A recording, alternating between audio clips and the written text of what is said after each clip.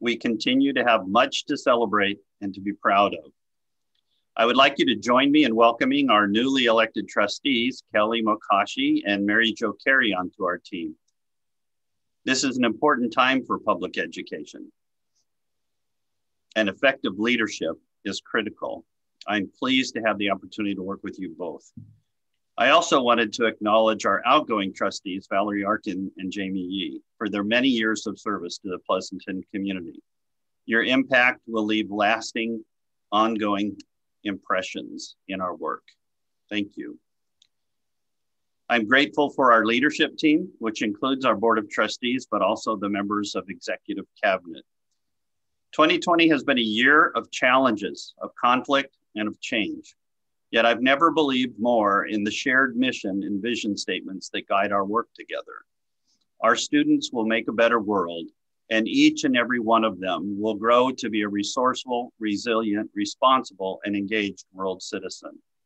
This year has challenged us to embrace and model the very qualities we work to instill in our students. We were called on to look inward and to focus our energies, while at the same time reaching outside of ourselves and outside of our personal comfort zones.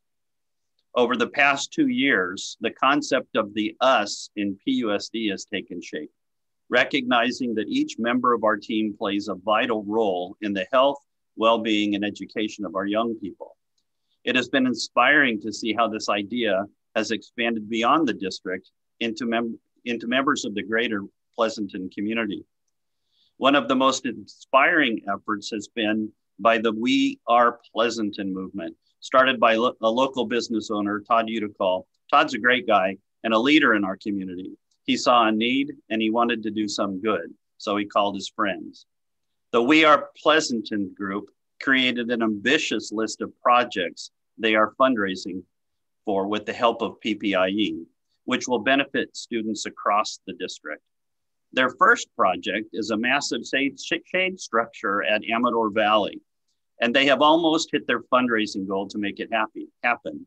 Wouldn't it be great if we could help them hit that mark today? As we celebrate and recognize our 2020 accomplishments, let's pay something forward for the next generation of students. Over the course of our time together this afternoon, I'd like to challenge you to help put some wind in their sails by capturing the QR code on the screen with your cell phone and making a contribution. If we exceed what is needed for this project, the dollars will be applied to their next project. Let's do this together. After all, we are Pleasanton. 2020 started off like any other year. We were all doing the things we know and love, and our educators and staff continued to deliver a world-class education to each of our students. This picture was captured at Pirate Night at Alisal. Obviously, I forgot my pirate pajamas that night. Likewise, teachers were connecting with students, and our principals were engaging with our youngest learners. And high school students were focused on connection and community, which was built inside of our classrooms. And we continued to learn about diversity and celebrated the cultures of our families. We broke ground on new and exciting Measure I-1 projects and embraced and enjoyed the many talents of our students. We celebrated their successes as they continue to give us hope for the future and for a better world. We also celebrated our schools as they were recognized for their excellence. And we recognized our phenomenal PUSD employees. And then came March. It was a month that will not soon be forgotten. On March 3rd, Measure M was narrowly defeated, and less than 2 weeks later, on March 15th, our schools were shuttered due to the rapid spread of a global pandemic. Both of those events had devastating consequences, while at the same time, they presented opportunities. The closure of our schools presented significant challenges to the Pleasanton community. While no one's fault, and certainly outside of our ability to control, the responsibility for responding was thrust upon us. It necessitated new thinking, new strategies, and forging new relationships. So we locked arms together and we did what was required. In many ways, we became the best versions of ourselves. We found the us in PUSD. I'm reminded of something that Mr. Rogers shared about what his mother taught him when facing scary times. She said to look for the helpers. Although classrooms and campuses were closed, on March 16th, our nutrition services team didn't miss a beat, beginning with serving grab-and-go lunches to meals or to families in need. This is a testament to the dedication of our employees and their ability to turn on a dime to serve our community with food, kindness, and hope. We are grateful for our classified employees who continue to work in the front lines of this pandemic. They have been purveyors of hope for our families, serving continuously through all seasons of this pandemic. Through the rain, heat, and smoke, our Central Nutrition Services workers and many volunteers were there for our families. To date, they have served over 300,000 meals to our community. While technology is nothing new to us, we needed to support our teachers in making the shift to remote learning in just 5 short days. And so, Team PUSD did just that. The work of our integration specialists has been vital to our success.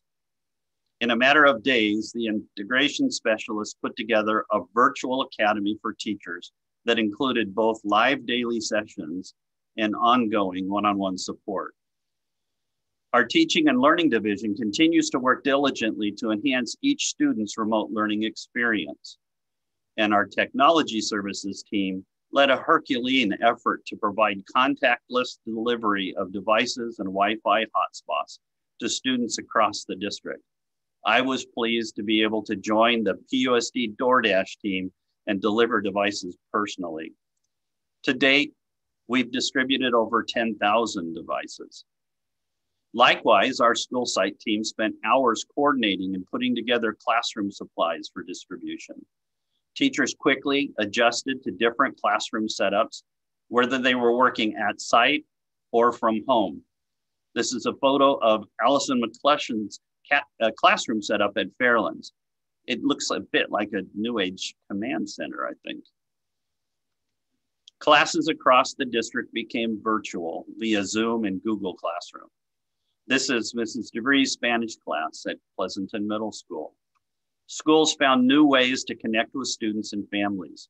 Several elementary schools organized drive-by parades throughout their neighborhoods.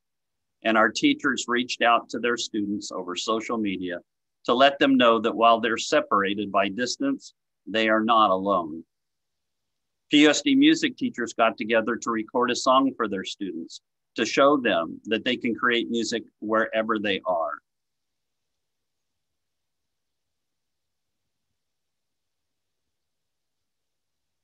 Hello, Pleasanton community. This is Mrs. Sluice from Pleasanton Middle School. I miss making music with all of my students. I hope you are all well and safe and know that I miss you and care about you all very much. Hi, Pleasanton music students. It's Mr. Dandria at Amador Valley High School. I hope that you are staying safe, healthy, and well in this time of social distancing. We certainly miss seeing you all in our classes, but I hope you're getting to make some music on your own. Stay well. Hi everyone, it's Miss Phillips.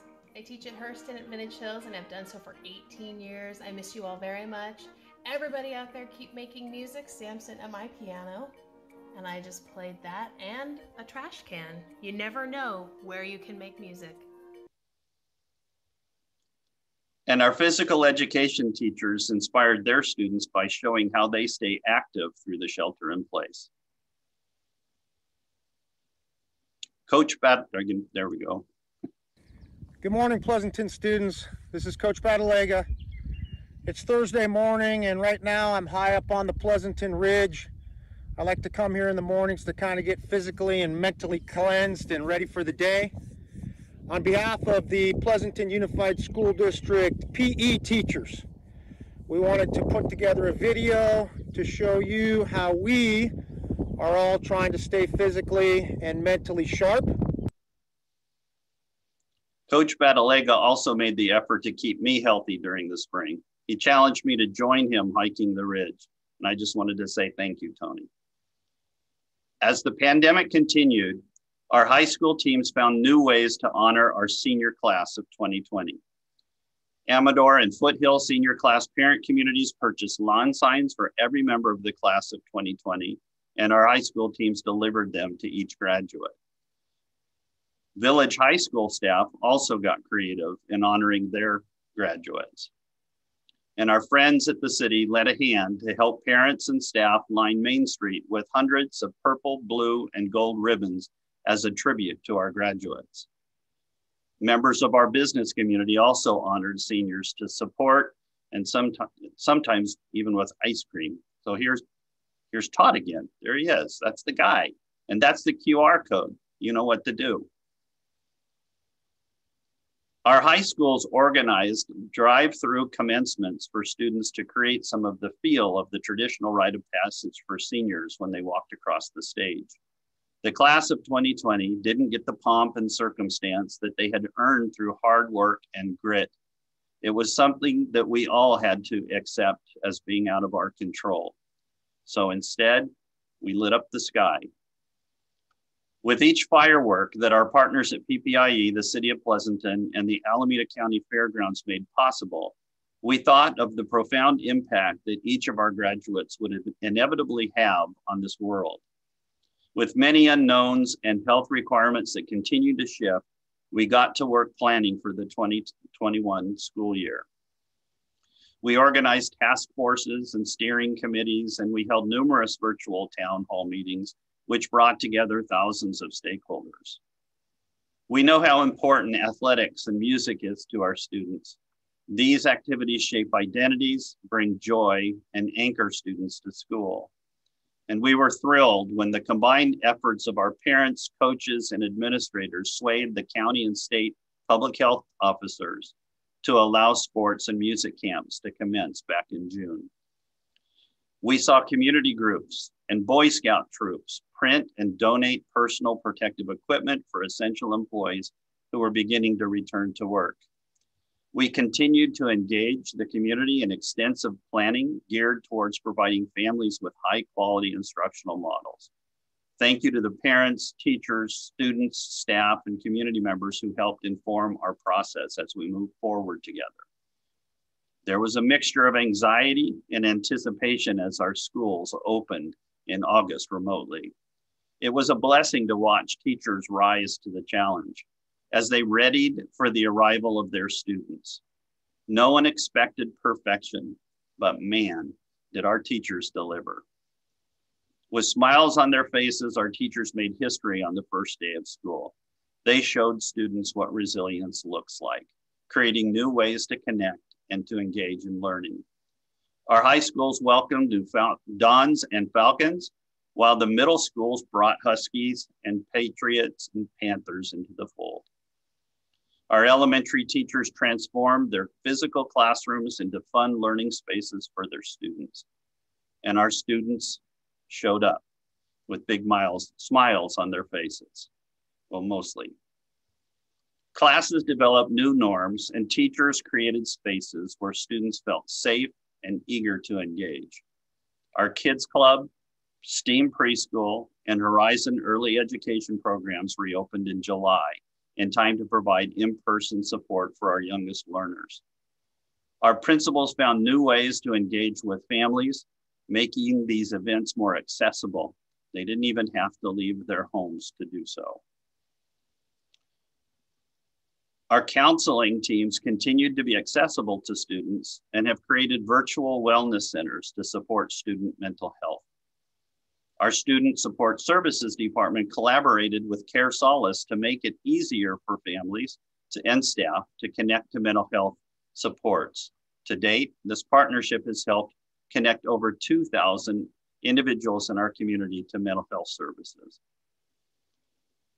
On October 14th, with the extraordinary support from our classified employees, we were able to open our small cohort supervision program to support students struggling with accessing remote learning.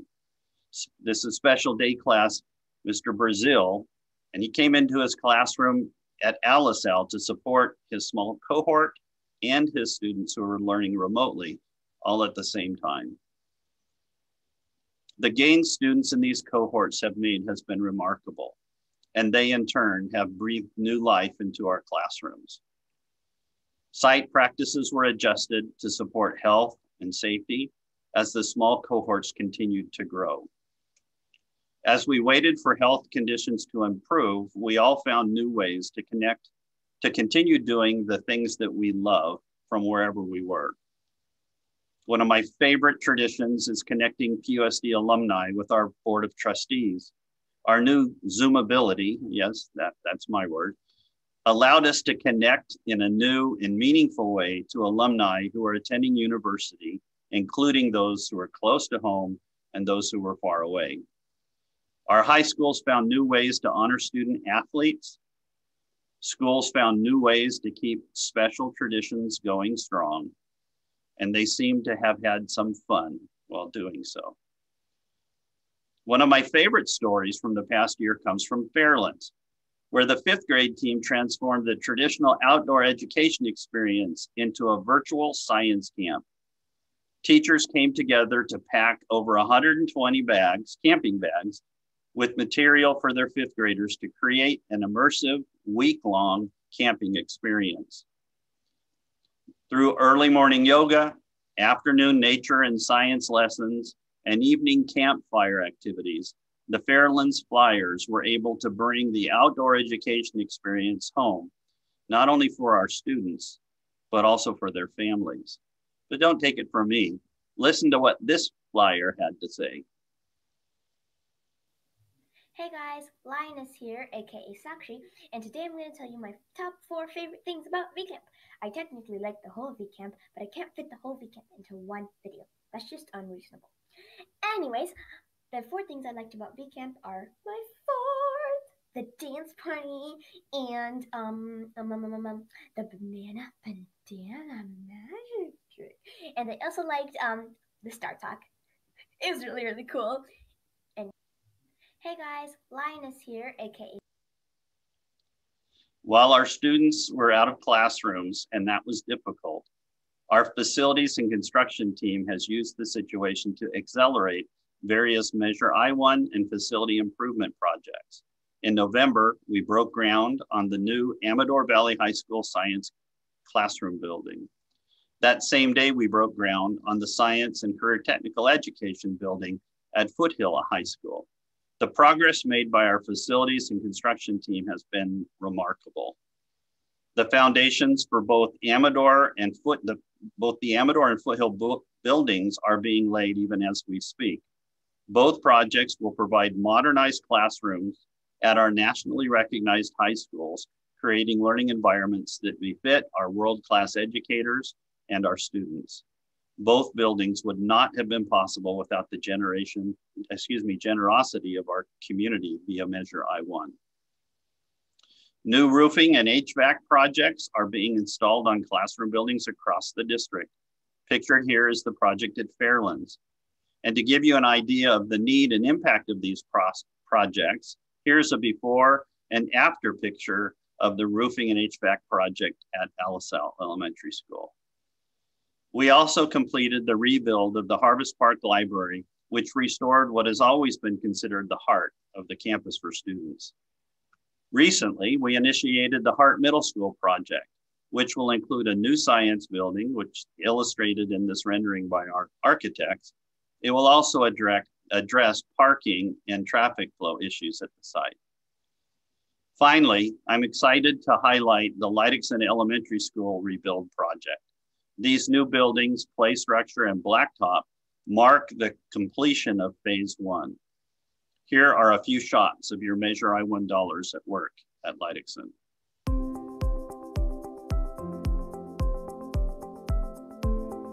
These modern learning environments are beautiful, and the Lancers are getting excited about their opportunities.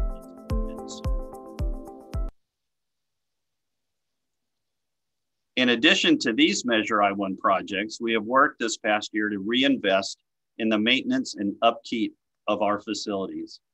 As you walk onto the campus at Vintage Hills, you'll notice a fresh coat of paint. This will protect the buildings from deterioration that occurs when wood is exposed to the elements. We've also repainted the entire Amador campus, which has enhanced the look of the school and resulted in new levels of pride that staff, alumni, and current students feel for their school. While this year posed many challenges, and we have a lot to be proud of, there has been so much good that has come from the members of our stakeholders. I'm grateful for each of you who stepped up and stepped in to make a difference. There's that QR code again. This is your last chance. We could not have done any of this without the dedication of our classified team members who engaged to support families in new ways, our teachers who shifted to entirely new teaching and learning models, our parents and community members who stepped up and into new roles, our administrators who rolled up their sleeves, planned and replanned, and stayed the course. And most importantly, our young people who taught us a bit about grit, persistence, and hope. We truly are better together. I simply could not be more grateful for the us in PUSD. As a recognition of our collective work over the past year, I'm proud to share our annual report for 2020, which you can access by scanning the QR code on your screen. Thank you again for your time and your ongoing support. And at this